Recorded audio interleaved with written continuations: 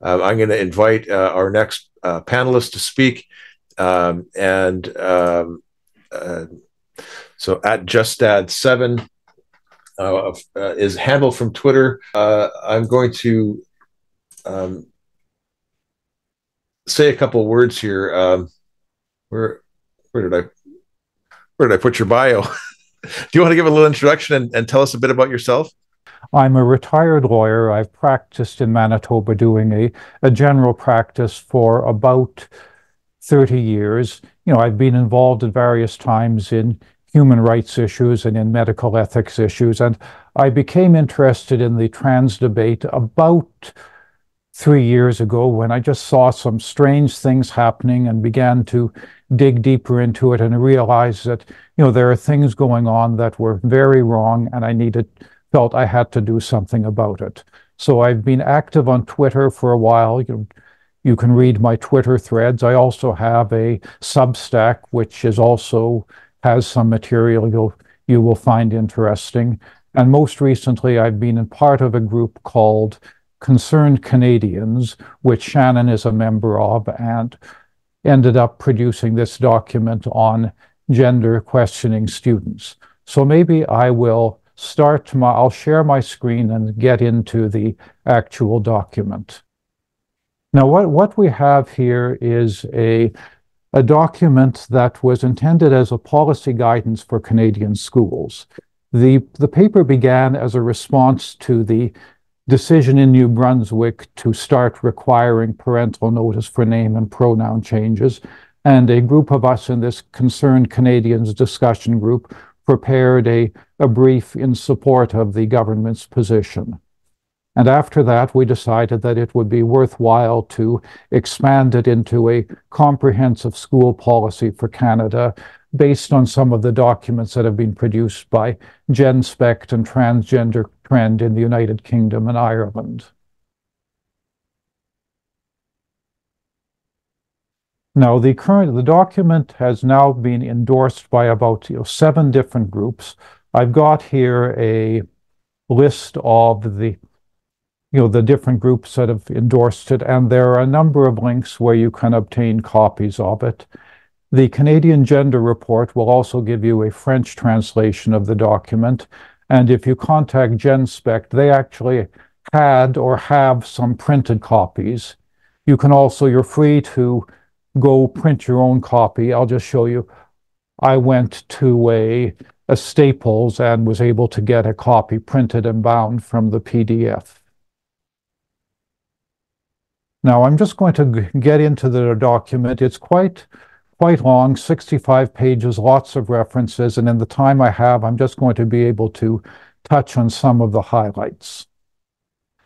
I guess the first thing to talk about is the title. It seems rather unwieldy, but it really sums up some of the key themes in the document. First of all, we use the term gender questioning rather than trans or LGBT to emphasize that we're talking here about children and adolescents who are still in a formative stage of their identity development. Some of them may become transgender adults, many of them aren't. We should not be prejudging the process by putting a label on them. Next, evidence-based means that we've tried to look at the best evidence from child development, psychology, medicine, and develop policies that are based on this evidence. Thirdly, when we say mental health focus, that means that we regard gender questioning and gender-related distress as part of a broader mental health crisis that affects young people.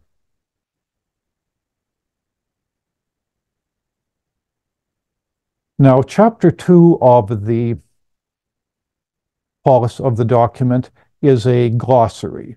Now, I wouldn't skip this over. It's not simply a formality. As an earlier presenter pointed out, manipulating language is one of the key tactics that gender ideologues use to create confusion and advance their cause.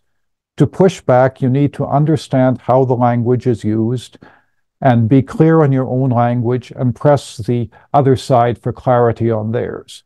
For example, here we have a definition of sex and gender. you should always be very clear that sex is a biological category. People sometimes talk about sex assigned at birth or biological sex, but it should be clear sex is biological. There are two sexes, they don't change. Gender, on the other hand, is sometimes used as a synonym for sex, but is often more used to describe a sociological phenomenon, the expectations we assign to masculinity and femininity. Now, here, this is something that can sometimes exist on a spectrum and be fluid. Next, the chapter 3 of the document gets into the faulty assumptions that underlie all of the current policies on gender identity in schools, and we identify 3 of them. First is the assumption that everyone has a gender identity which they realize from an early age, that there are some kids who are trans kids and they simply need to be affirmed and encouraged. This is completely unsupported by any reliable science. There's no evidence that gender identity is biologically determined, and there's a great deal of evidence that it can change over time and may be socially influenced. Once again, we emphasize that children are in a developmental phase and the outcome isn't known. The next faulty assumption is that transgender rights are simply a natural extension of gay and lesbian rights. In fact, they're very different. Sexual orientation is stable, it concerns private behavior, and does not demand a medical response. On the other hand, transgender identity is usually fluid, especially in young people, imposes demands on everyone around you, and can lead to serious medical interventions. I would just make one point that one way transgender identity and sexual orientation are linked is that gender nonconformity in children is often associated with same-sex attraction in adulthood. And today, many young kids who would simply grow up to be healthy gays and lesbians are being put on a medical pathway very young and ending up as wounded and angry detransitioners 10 years later. One of the points you have to make is that the supporters of gender ideology in schools always try to frame any opposition as simply a continuation of the fight against gay marriage and opposition to lesbian, gay, bisexual, transgender rights generally. Don't fall into this trap. Keep in mind that there are many gays and lesbians and some transgender people who do oppose medicalization of children. Some of these people were sponsors of this document. So it's very careful in your discussions. Don't use rhetoric or take positions that are going to alienate these valuable allies. The third point that underlies the document is that gender identity is simply a human rights issue with some mental health implications rather than a mental health issue with human rights implications. The argument here is that it's stigmatizing to suggest that trans people have a mental problem, that it's simply an identity and it has to be respected, and that any mental health issues they may experience are simply due to minority stress or transphobia. Once again, that's a mistake. Removing stigma around mental health challenges is not the same thing as denying that they exist. There are very strong connections between gender identity confusion and a whole range of mental health problems, and denying these connections exist and ignoring mental health means that these mental health problems are not being treated, and that's ultimately infringing on the rights of gender nonconforming or gender questioning children to good mental health treatment. Next, the fourth assumption is one that required a whole chapter, and that is that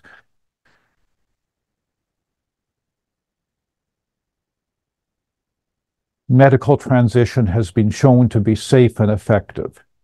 It's simply not. I don't have time to go through it, but Chapter 4 goes through the evidence in detail and explains that medical transition is based on a very limited number of low-quality studies. The evidence of benefit is highly questionable. The evidence of harm is substantial. One point in Chapter 4 that I do want to stress is the whole topic of informed consent. Any medical treatment requires informed consent, and this is true for gender-affirming treatments in particular. Now, informed consent for gender-affirming care can be a problem at any age because under the current model of gender-affirming or informed consent, people are not getting a proper diagnosis because clinicians deny the connection between gender dysphoria and mental health problems. Issues like depression, autism spectrum disorder are not being looked at, so patients are being asked to consent to life-changing treatments without really understanding their actual medical condition. And we have to remember that these changes are life-changing. One in particular is sterility. I think David Todor read from the book, The Other Boy, where they discuss the impact of cross-sex hormones and puberty blockers, which will almost certainly leave you sterile if you start them at age 11 or 12. And I think you have to ask the question, can a child of 11 or 12 give informed consent to this sort of thing? And I think the answer is no. We know that the human brain is not fully mature until around age 25, and that the parts that regulate risk assessment and long-term decision-making are the last to develop. There's reasons why we have a minimum drinking age, a minimum age of consent to sexual intercourse, a minimum driving age. I remember my son was recently, he's learning to drive, and when we were getting his learner's permit, we had to sit through a webinar where they did a presentation on the teenage brain, where they explained this very explicitly, that teenagers are not cognitively mature, they are not good at assessing risks and making good decisions. But when we talk about gender identity, all of this seems to be forgotten, and it's just assumed that kids know who they are and they can make these decisions. And that, as I say, impacts not only medical treatment, but it comes back to things like privacy and decisions around social transition, which I'll get into later. The next chapter talks about the youth mental health crisis and how it relates to gender dysphoria. I'm showing here a graph showing the increase in referrals to the Gender Identity Development Service at the United Kingdom. You can see that it started off back in 2010. There were only a handful of referrals, maybe 100 or less a year, relatively evenly split between male and female. Moving 10 years later, 11 years later, there's over 5,000 referrals per year, and it looks like more than half are now females aged 12 to 17. In the next slide, you can see figures from Canadian clinics. Once again, a very dramatic increase. 70% had at least one comorbidity, which means some other mental health condition. It was also interesting that this study found that 19% of the referrals were from First Nations youth, which is hugely disproportionate to their share in the population.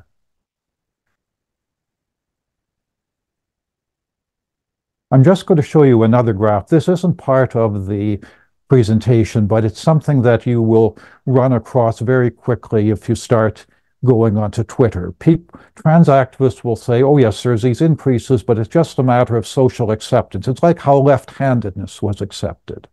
And they will trot out this graph. And what happens here is that either these people can't read a graph or they're assuming that nobody else can read graphs. Because if you look at the scale of the graphs, you'll see that they're completely different. This graph covers 120 years, and you see there's an increase of 400%, about threefold in left-handedness over a span of about 60 years, and then it levels off. This graph covers 11 years and shows an increase of nearly 5,000% in that same time period.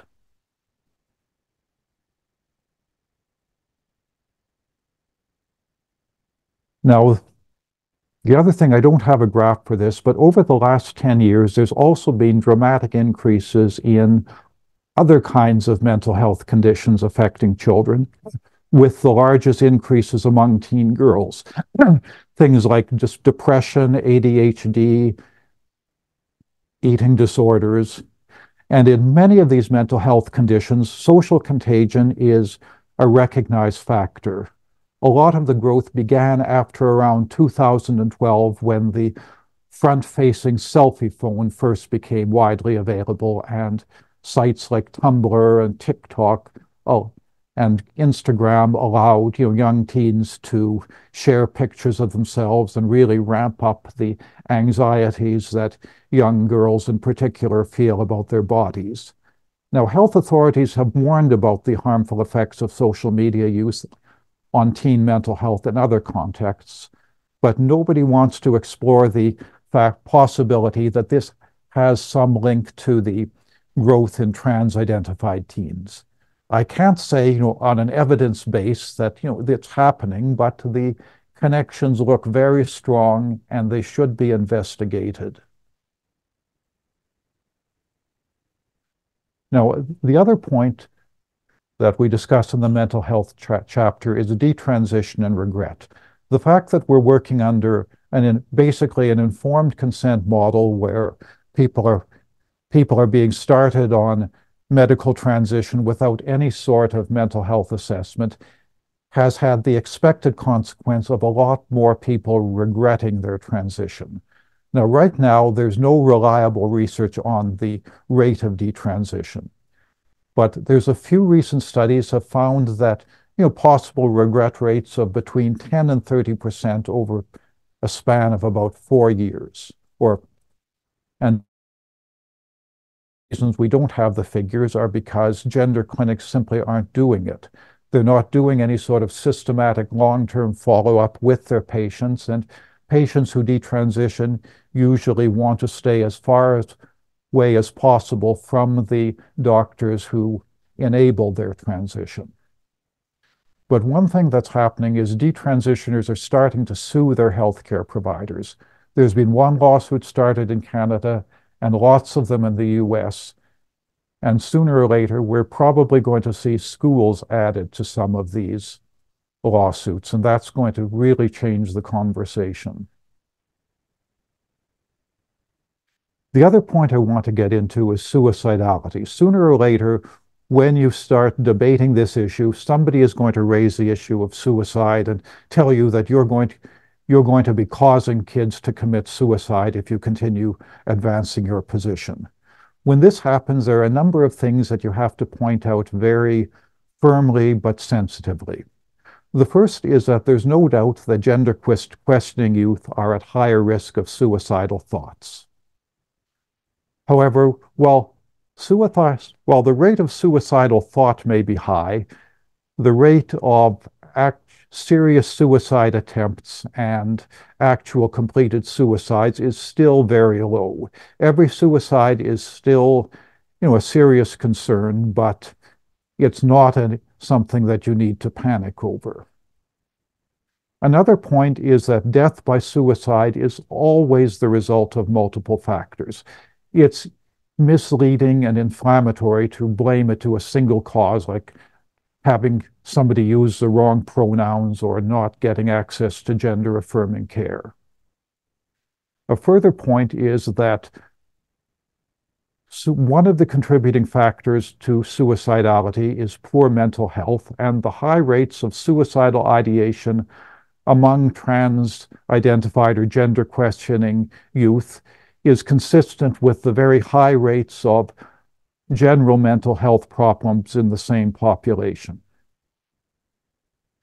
And a further point to make is that there's no evidence that gender-affirming care actually reduces suicidality. We know that suicide risk remains high before, during, and after medical transition. However, another point is that there is a lot of evidence that suicide is socially contagious. This is a reason why responsible media outlets have protocols for reporting on suicide. And they're very careful in reporting the suicide of a celebrity because that's been shown to spark copycat suicides. And constantly telling vulnerable youth that they're at high risk of suicide actually puts them at much greater risk.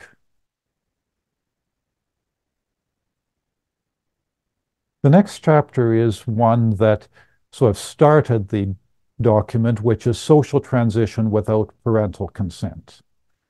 And this is where a lot of the themes in the previous chapters are pulled together. And here I want to start by, discussing, misconceptions on both sides of the debate. The first misconception is framing this as an issue of parents' rights. I've looked at the law, and parents in Canadian law don't have rights over their children.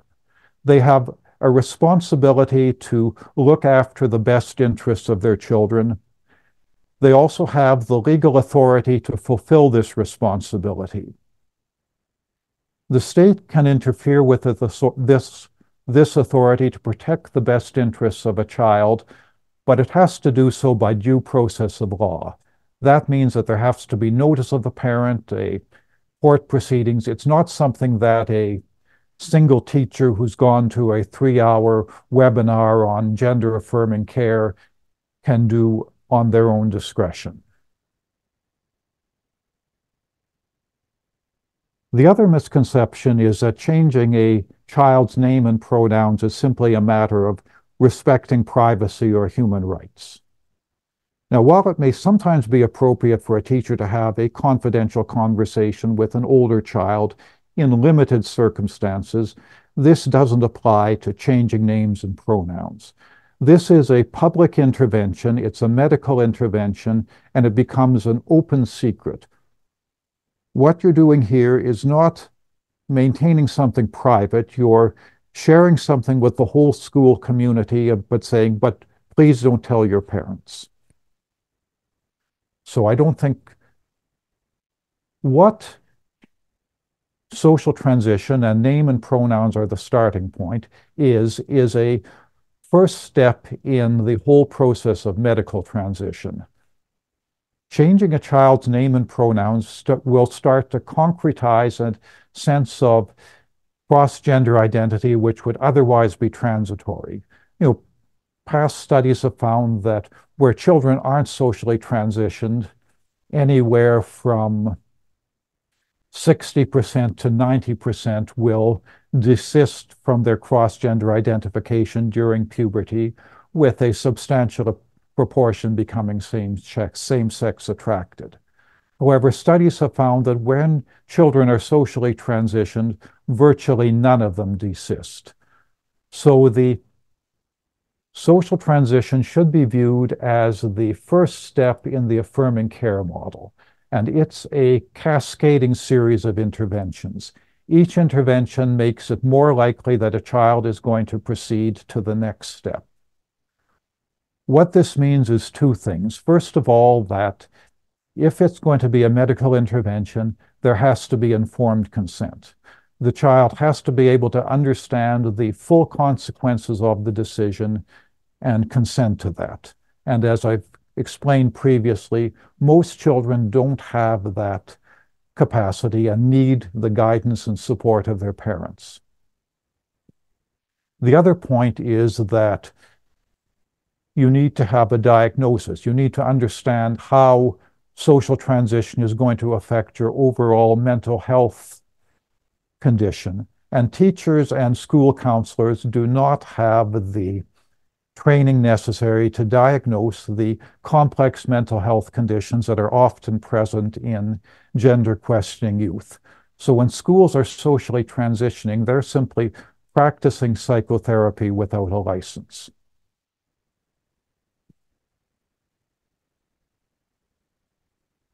Moving on, Chapter 7 discusses how schools contribute to social contagion through the materials that they're disseminating.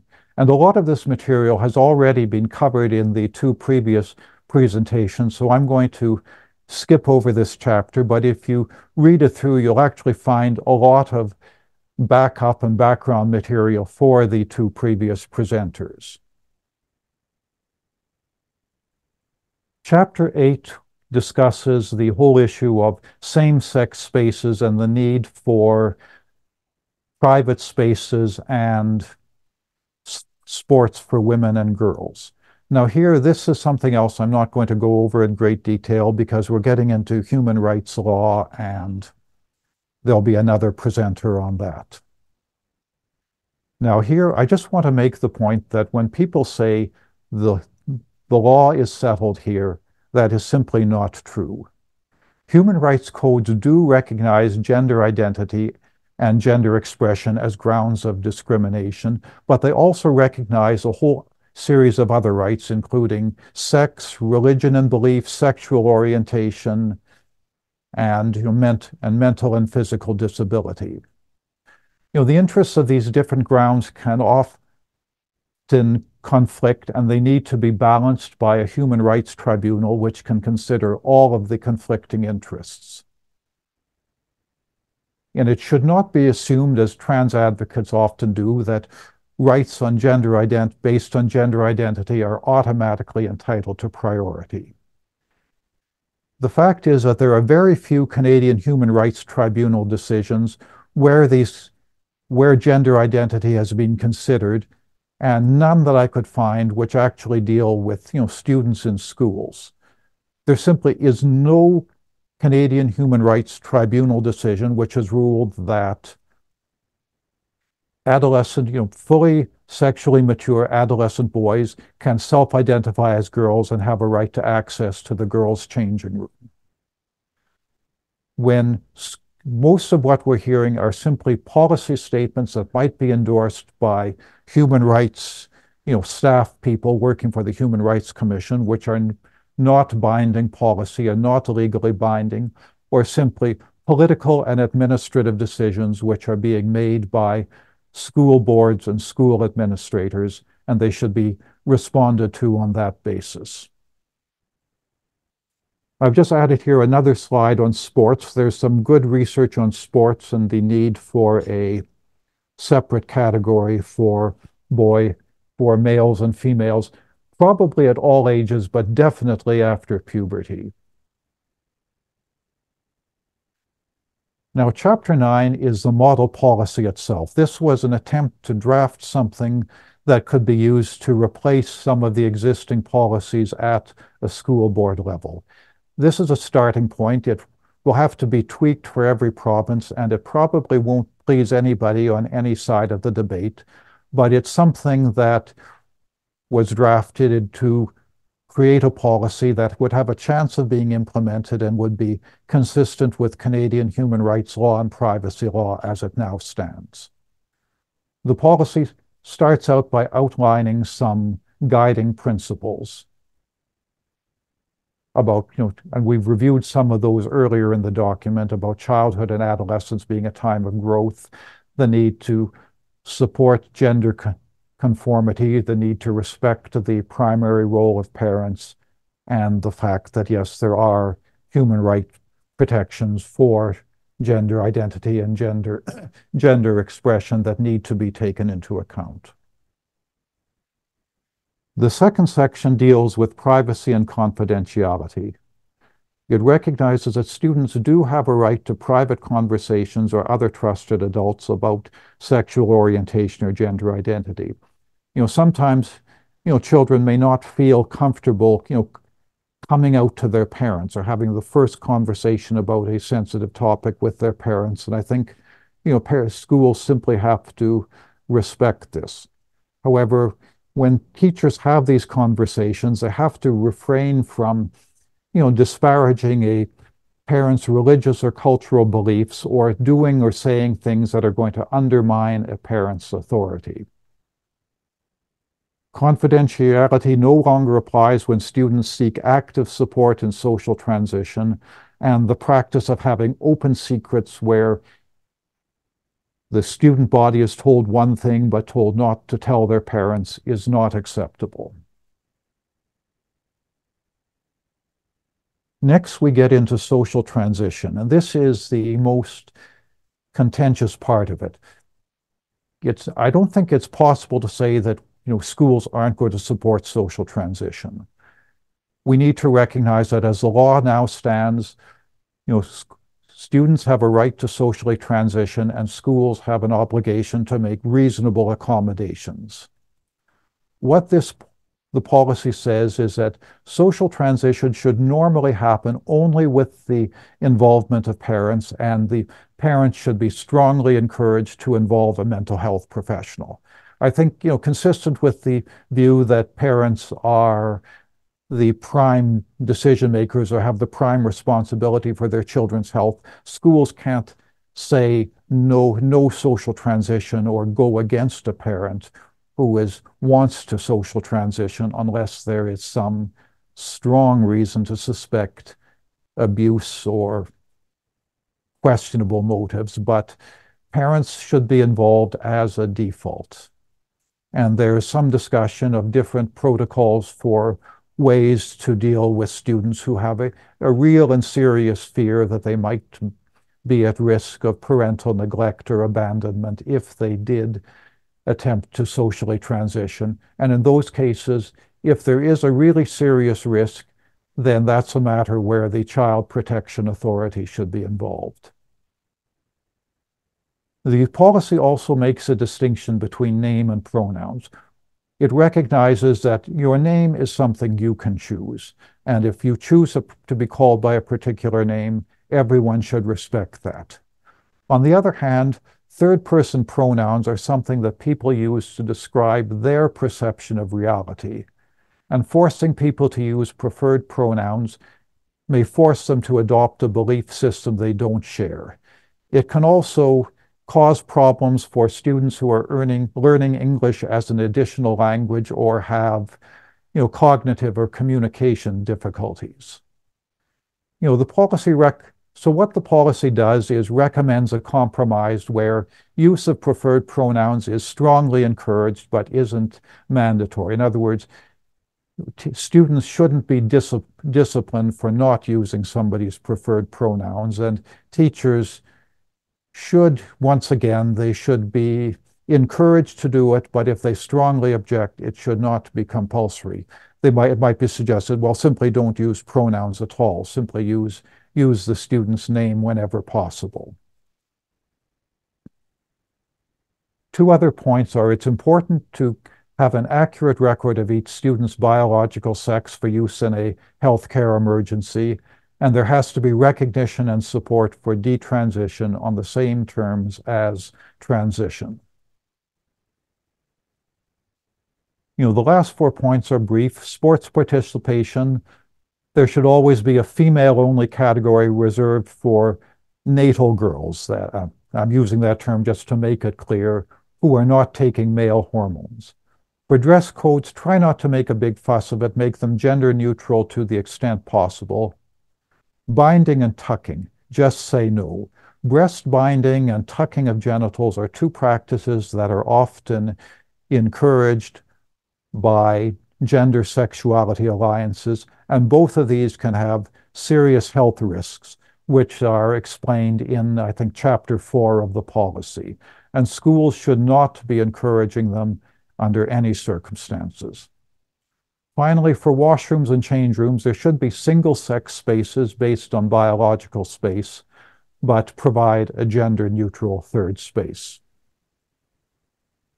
So that's the whole of the policy. I don't know how much time I've taken, but I'll go to the next slide where you can see the links where you can download the a copy of the policy, and I'm of course available if anyone has any questions.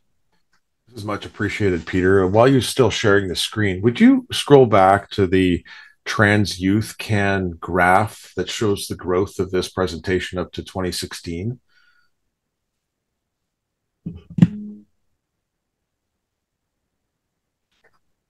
think it's one slide. There we go. So for viewers here, I just want to make I build on a couple of points that Peter shared.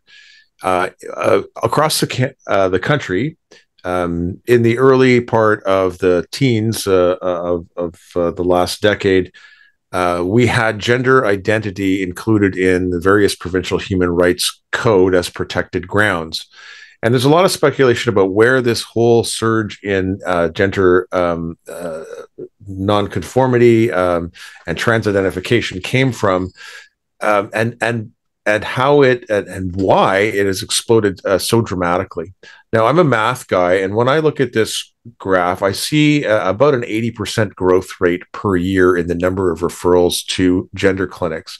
And if I run my calculator on that 80% growth model here from about the 1,050 presented in 2016, the numbers suggest that about 10,000 people, and this is pediatric referrals, about 10,000 referrals would be happening across Canada in 2023. Now, we don't have up-to-date data on that, but it suggests here that this dramatic growth is really significant. And I want to point to 2014.